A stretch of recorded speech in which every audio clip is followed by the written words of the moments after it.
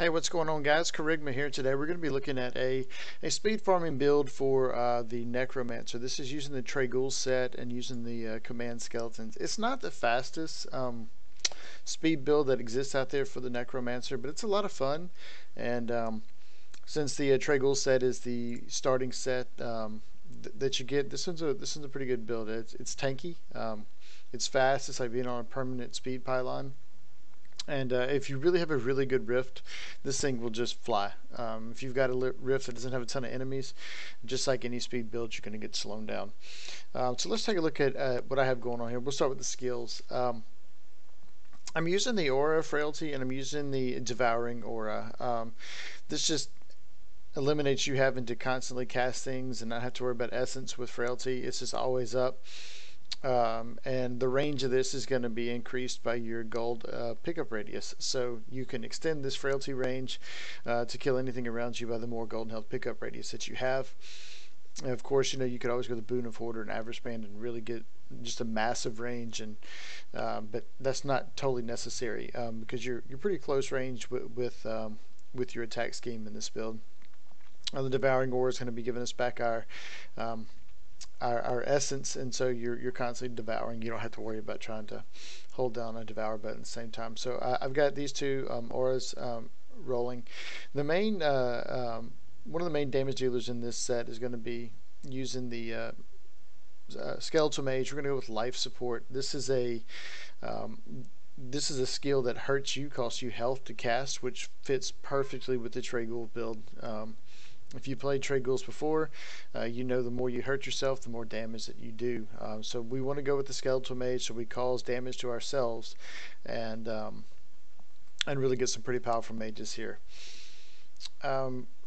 For speed-wise, I'm going to go with the Blood Rush. There's no rune that you have to select with Blood Rush. The Trag'oul set gives you every rune of Blood Rush, so it really doesn't matter what you have here. So don't think just because you see potency that's what you need. I mean, you'll see a lot of people have it just like this and have nothing there. It doesn't really matter. You have all the runes when you are using the Trag'oul build. One of the biggest damage procs of our build is going to be the command skeletons right here. I'm going to go with Frenzy with the command skeletons. You can go with Frenzy or you can go with Freezing Grass. Either of them work really well for this. Frenzy just gives them a little more attack speed, but either one works really well. For this, I'm going to go with Frenzy, and then we're going to go with Bone Armor, excuse me, and Harvest of Anguish. I like this skill just because it gives us movement speed. We're going to be an extremely tanky build anyway. Bone Armor is not really for damage reduction as it is for giving us more speed. So Bone Armor will increase your movement speed for each enemy hit. So you want to make sure that, go ahead and get a stack of Bone Armor as soon as you can. But when you get the opportunity, man, Bone Armor in the middle of everything, right? So you get in the middle of everything, Bone Armor, you hit a ton of enemies, and then you just it's being on a permanent speed pylon. It's great. It's absolutely great. So Bone Armor, going with the Harvest of Anguish there. For our passive skills, I'm going to go with Extended Servitude just so we can keep our mages out a little longer. If you're not careful, you can quickly drain your essence in this build. You don't restore it all that fast unless you're just absolutely wiping the floor, which is what we're going to be doing. We're going to wipe everything.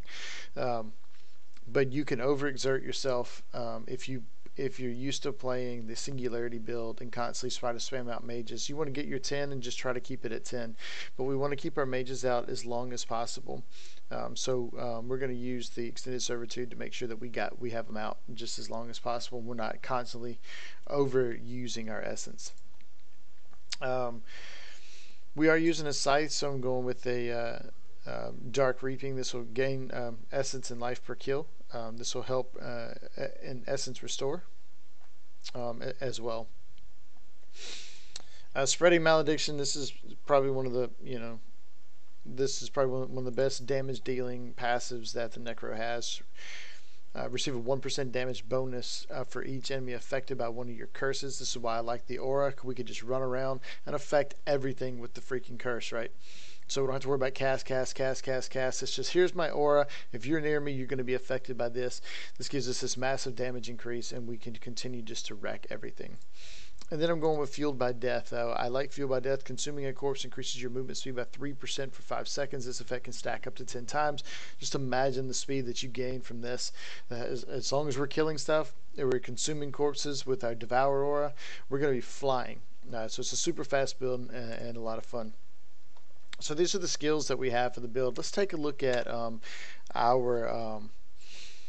let's take a look at our cube real quick, and then we'll get into our gear. For the cube, I'm going to go with the Scythe of the Circle, Cycle of the Circle. Scythe of the Cycle. I'm tired, guys. Your secondary skills deal 400% additional damage while bone armor is active, but reduces the duration of bone armor by 4 seconds. Not a big deal. We're going to be casting bone armor on cooldown anyway to make sure we keep it refreshed and to make sure we keep our movement speed up. But your skeletal mages are a secondary skill, so we get a massive damage increase by going with the Scythe of the Circle. This is a build that doesn't use in-geom. It doesn't need it. So it's also a really great build for like farming torment, doing bounties as well. It's got a lot of speed to it, and you just absolutely fly. For our armor slot, we're going to go with Tasker and Theo. Again, pet build, we've got command skeletons, skeletal mages. We want to increase the attack speed of our pets by 50%, attack faster, and they'll deal they'll wipe things a lot quicker. And then for our jewelry slot, we're going to go with Ring of Royal Grandeur. The reason for this is because this will help maintain our 6-piece bonus, because we're using the Steward's Greaves in this build as well. So let's take a look at the at our gear. We're going to go. We'll have 5-piece Trag'ouls, so we'll have the helm, chest, pants, shoulders, and gloves. Again, we're using the greaves. We're using the greaves because every time that we blood rush, we gain massive movement speed. Now, these are only 84%. I think I've got like 97 somewhere in the cube, so I could go get that and get way more if I actually wanted it. As you can see, I hadn't even rolled these pieces of silver roll on them. So again, this is just, you know, a massive movement speed increase by going with these, and you get it for 10 seconds. So you're going to blood rush, and then you're just going to run, right? Yeah, so you're not just blood rush because you get 2. You want to make sure you've always got a blood rush. You can keep your movement speed going. Like I said, it's like being on a permanent speed pylon. It's great. For our weapon and offhand, we're going to go with the Jessa set.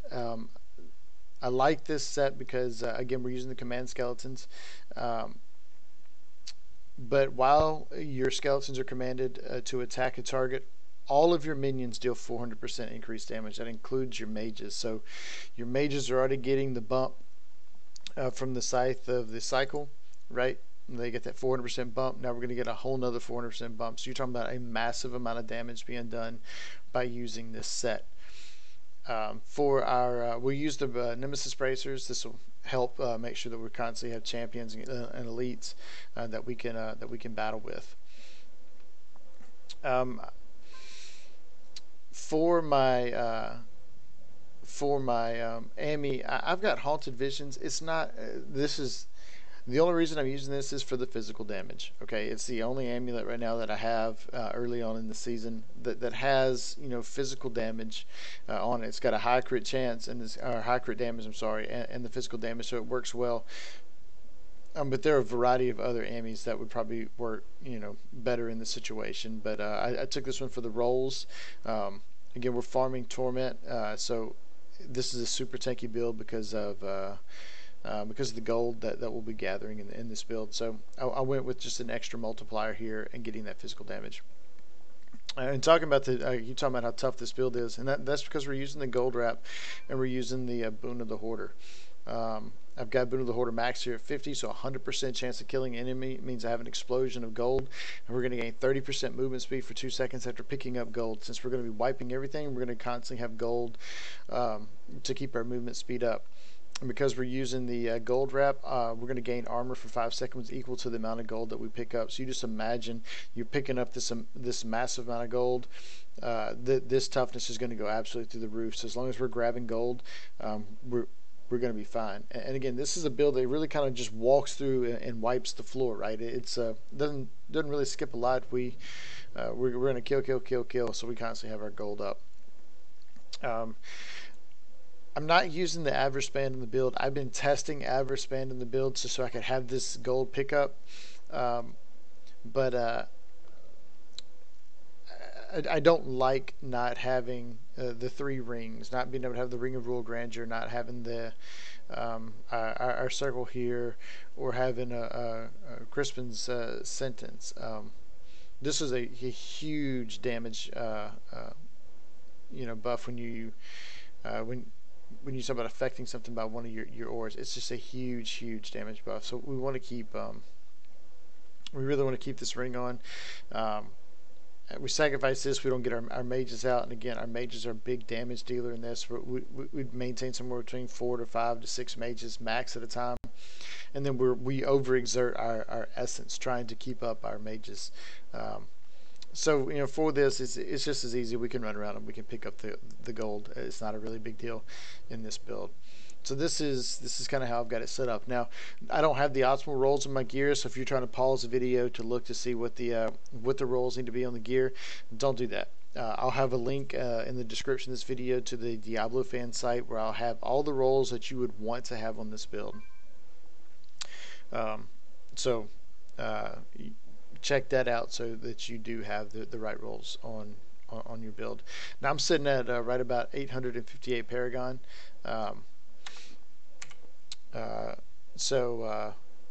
Let's take a look at how the build does on T13. I've been using this build on T13 since about 400 Paragon. It's obviously killing faster now, but it's been working great for me as a good speed build.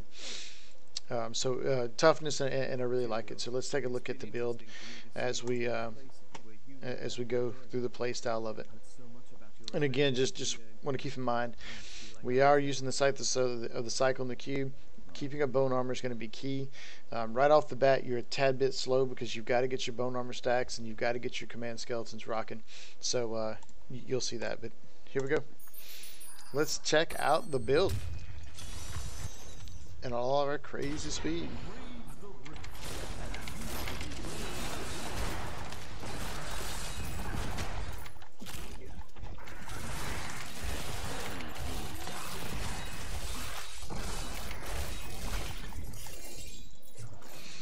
Gosh, she moves so fast, it's so hard to pick things up in here.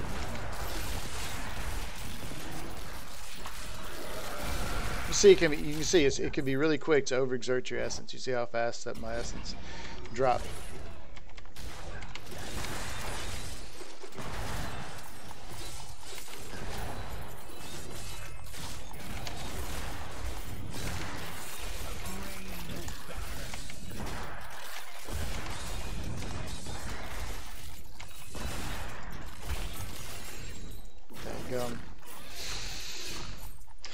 Shielding enemy there.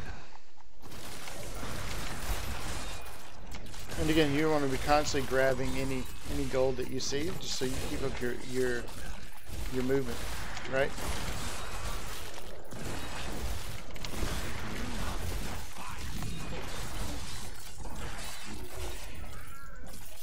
Gosh, look at all the gold on the ground. Unbelievable, isn't it?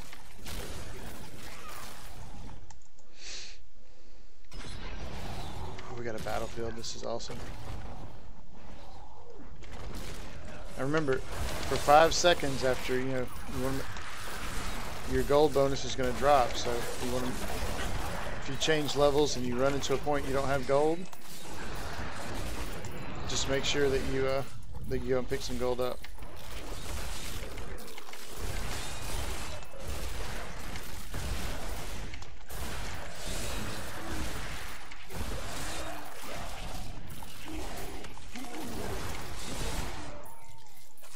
It feared me.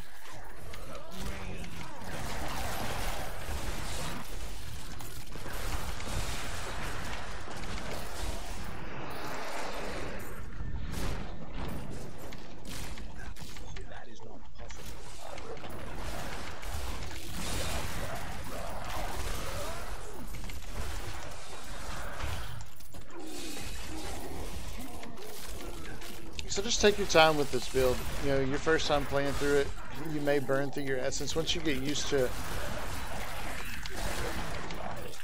you know, maintaining your mages, and you know, you'll be fine.